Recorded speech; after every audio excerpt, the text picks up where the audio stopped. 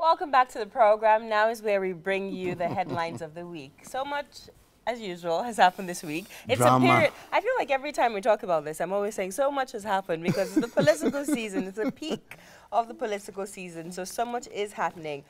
First of all, the British Prime Minister made her way to Nigeria. I hope on the social media trending you have her dance. I got a glimpse of that. Over the one in South Africa? The one in South Africa. Yeah. I think she did it again in Kenya. I was expecting her to dance in Nigeria, but I don't know what happened. I don't think we have we have too many dances here. Shaku shaku. Exactly. And she had so much to say. She described Nigeria as the country with the largest population of the world's poorest people. Exactly. So I think coming here was less fun and strictly business. She also later on signed a treaty on security, defense and trade between the UK government and the Nigerian government. And of course, during the week, we also saw a gale of political declarations, presidential declarations. Kwankwaso declared to run for president, and Saraki also declared to run. And there's something a little bit contrastive about both declarations. Kwankwaso mobilized a very huge crowd, but Saraki declared his own in just a very small gathering at Sheraton Hotel. Yeah, I thought it was quite interesting. And also with sticking to Saraki's declaration, when the Senate President had attended the Not Too Young to Run gathering, where it was a group of young people liaising with political parties, telling them to reduce the cost of nomination forms to vie for office, he took advantage of that situation and announced and of course, his there was intent. a backlash on social Huge media, backlash, which we are coming later to discuss on our social media trends. So his SA media also came out to say that they had no intention to hijack the program. Division within the group. Yeah, it was quite interesting. And also during the week, Sokoto State Governor and presidential aspirant Tambuwa picked up his nomination form. Yes. And yesterday as well, Atiku picked his nomination form and he wept. I wept. And while reading the story, I saw that the reason they said he cried was because young people came together to donate the money to buy the form, and that really touched him. And how touching. Very touching. And there was another one I read that he had wept because he was weeping for the state of the nation. The state of the nation. Exactly. He couldn't believe that things had deteriorated throwback to 2014. I think President Buhari also wept before he picked his form. Maybe it's a precursor for winning an election. For winning an election. Yeah. Who knows? Who knows? Definitely. You need to start weeping now if you intend to go into politics. Weeping and just through the night, but joy comes in the morning, right? Yes, yes, my brother. So lastly, INEC beat down the 2019 election budget to 143 billion. After the back and forth between the National Assembly and exactly. So and I guess now is really the time to horn in and bring out all those expenses that they need to meet before the 2019 election.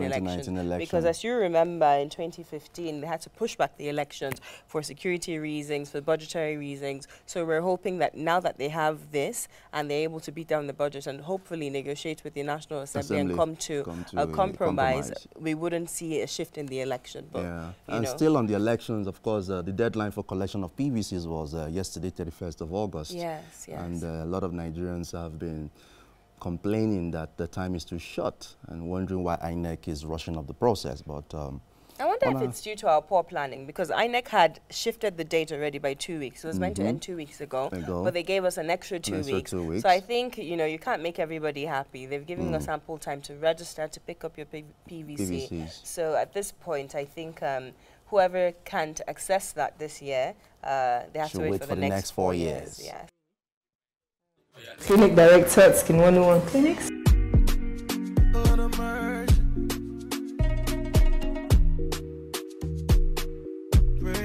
What we do is provide aesthetic, anti-aging, and medical grade skincare services. So I'm an aesthetic doctor practicing aesthetic medicine. Aesthetic medicine is a branch of medicine that enhances and improves appearance using minimally invasive procedures, like what we're doing today. We're doing something called a dermal filler treatment for tear troughs. One of the earliest signs of aging is loss of volume just below the eyes. Many people come with that complaint. You probably get 4, 5, 6 people a week coming with that complaint. And the dermal fillers, are a very easy way to treat this problem. As you can see, just a bit of filler. We're filling out that space. It improves the general appearance of the individual. You look more rested, improves the appearance of the dark circles in the area. And of course, the downtime is very minimal compared to if you were to go a surgical route. Okay, that's it.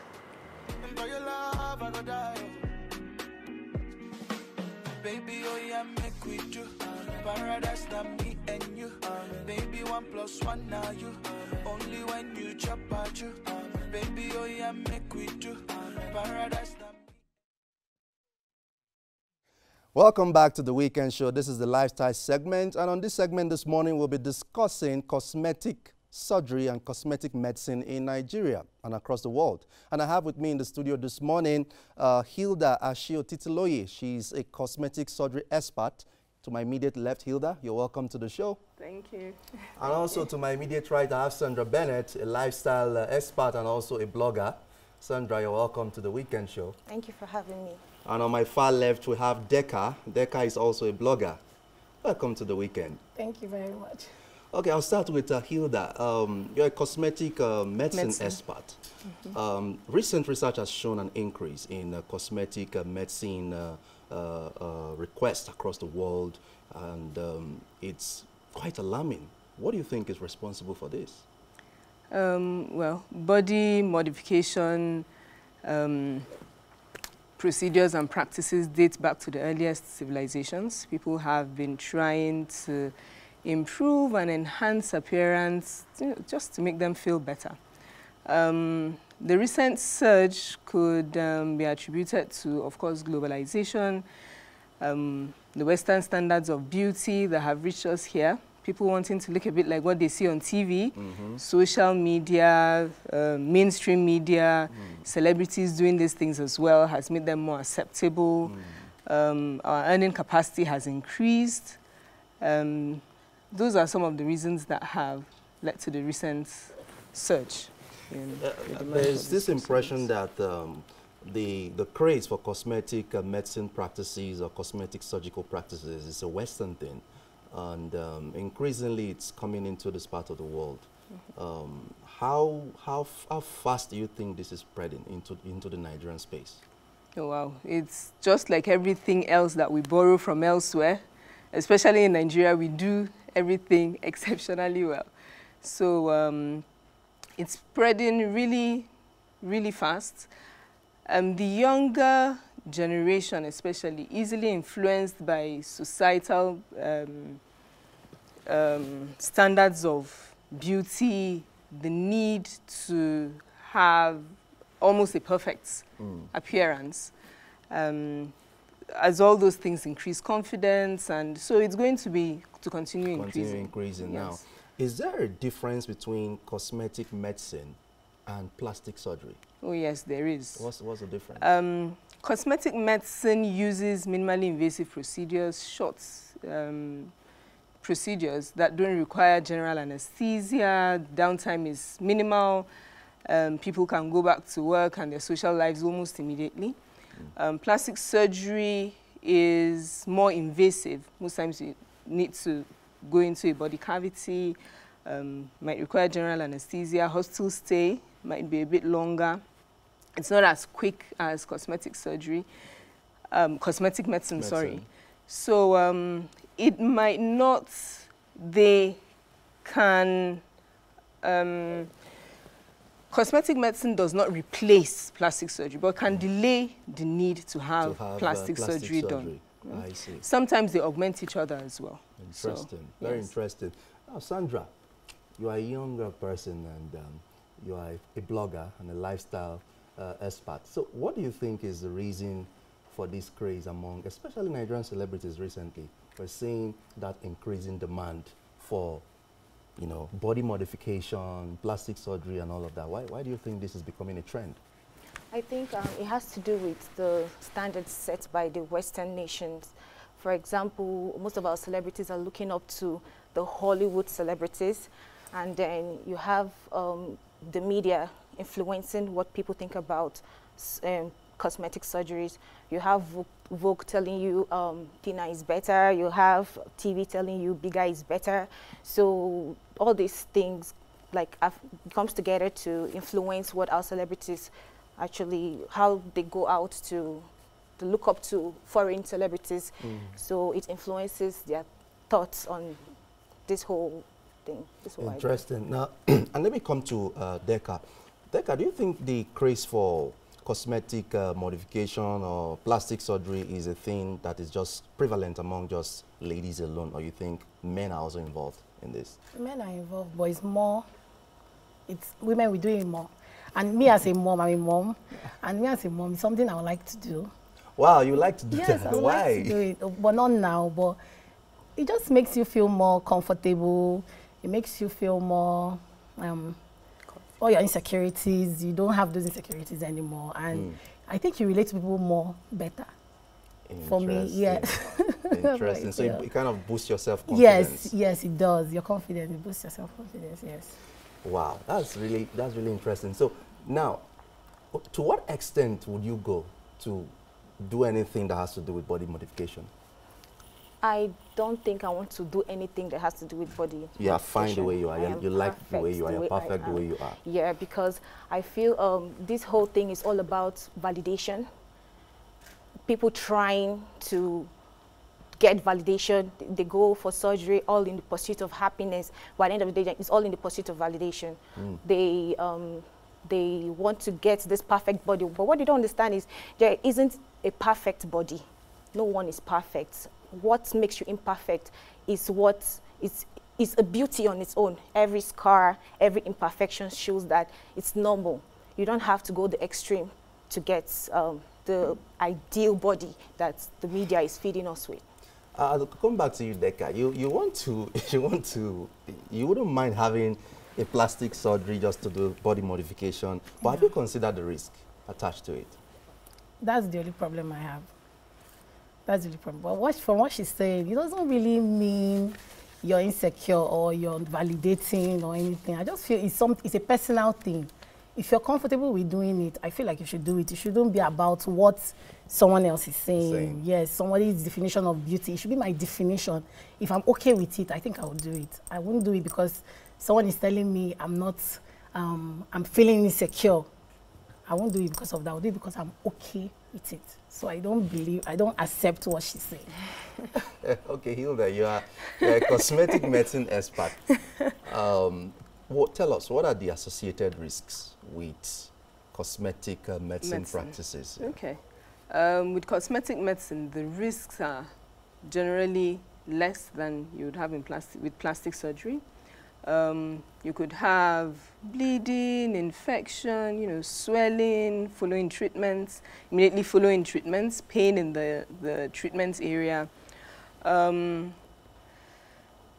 the long term, there are cases where you have arteries get blocked, death of the skin in the area you have treated. But what's important is... Is that with cosmetic medicine or surgery? Yes, that's with cosmetic. Cosmetic medicine? Yes, even with cosmetic medicine. Interesting. What's important is you seek a practitioner that has experience. Then with that, your complications are minimized. And then you go to a place where they know how to manage the complications when they do arise. Because complications will arise, no matter how minimal they are. We try to minimize the chances of having them, but we cannot completely eradicate the chances of having them. So they do come, but we manage them and manage them really well with no issues. Interesting. So for instance, someone comes to you like Decca now and says she wants to enhance her look. She wants to change something about herself. Yes. How would you advise her? What would you tell her? what we try to do is ensure that you are not getting this for, we always, the normal history taking and all that, you have a chat with the patients so you can find the reasons why they're trying to do this to some degree. There are psychological abnormalities that you'll be able to spot. People that have body dysmorphic disorder, no matter what you do, they will just not be satisfied with how they look. People that are trying to get this for the wrong reason, you know, it's not going to get you a new job, it might not get you a new boyfriend. Well, you never can tell, you might land a modeling job. Well, true, true. Depending on the industry, yes, we get a lot of people in entertainment, people that have to, whose jobs depend on how they look, trying to tweak a little here and there. But there are extremes that we would advise against, you know, try to seek the advice of, even we go as far as talking to psychiatrists and all that, when we think there is something wrong psychologically with the client. Now, this general question to everyone. We've seen videos and images of body parts busted and things like that. It's very scary videos. I don't know if you guys have seen such kind of videos. Yes. And that really gets me worried about people who go to that extent, you know, to do body modification, change certain body parts and all of that. How do you guys feel about this? Deka? Personally, I feel like when you want to do something like that, you should go to professionals. That's the biggest problem. Maybe no, but even in the West, where you have very, very, you know, advanced technological means of making these things happen, we see a lot of these things happen. Most of the videos we've seen are from the West. But they're not from professionals. Like, they're not done. I don't think they're done by professionals. I just feel like maybe one lady just has silicone or has something and she just puts it into your body and you feel like it's okay. So I feel like you should always go to a professional. You should do your studies, like she said. Don't just walk into any place or if I say I did it here, it means you must do it here. No, do your research and all that. That's just basically why you feel. Sandra, what do you think? I think professionals make mistake. In the case of Black China, there was a time her blood dropped and she was seen rushing to the nearest hospital. So I just think you don't really have to pay to get all this stuff done, to put yourself out there, to put yourself in a risky situation. Like, there are many people who went, most celebrities, they've actually done it, Hollywood celebrities, and you still find out that they still have, like, say, side effects from this whole thing. For example, we have Donatella Versace. Yeah. Look at her face. She's got a lot of work done. When you see her, you just know that she's so plastic, and then she looks, in fact, it ages you. You look older than you should be, you know. So I think a lot of this whole plastic surgery, people just take it to the extreme. You don't really have to do it, you know. Just be natural. There's nothing bad. Okay, I'll come to, there's this popular phenomenon in Nigeria, the Bobrisky phenomenon, which has to do with, you don't know Bobrisky? I do. You know Bobrisky? I do. The phenomenon now is the one I don't know. I'm aware that there's this particular cream, body cream, that he's been advertising and marketing. Yes, I would really like to talk about the helps you get lighter and a skin lightening. What's your take on that? That must be the single, well, in our practice. Elsewhere, for cosmetic medicine, the most common procedures are Botox, fillers. Around here, the single most common complaints we get are issues concerning complexion. Either the person wants to lighten their skin, or they have used the lightening creams and the creams have given them problems and they want to fix the problems that have arisen from using the creams. The issues, the problems that these bleaching products cause are enormous. Much more than the gratification you would get from using them for a couple of years, you know. The side effects from the creams range from really thin skin. You can see their vessels through the skin. Of course, the patchiness. When they take off that makeup, it's not as nice as, you know, it looks on TV and in the pictures on Instagram. So you would advise against patronizing this kind of... Yes, we don't... It's, in fact, we're hoping to start some advocacy, you know, some campaign, anything against skin bleaching. It's #1, and it ages you so quickly. It damages your skin, ages you. You just can't get away with it, really. Okay, well, I guess that's a fine place to wrap it up on the lifestyle segment. You've heard it, no to bleaching creams. We've been talking about cosmetic surgery on this segment of the show. I've had Hilda, I've had Deka, and I've had Sandra on this segment of the show. Thank you so much, guys, for coming around this morning. Thank you. Stay tuned and keep watching The Weekend Show. We'll take a short break now. When we return, more about the show. Stay tuned.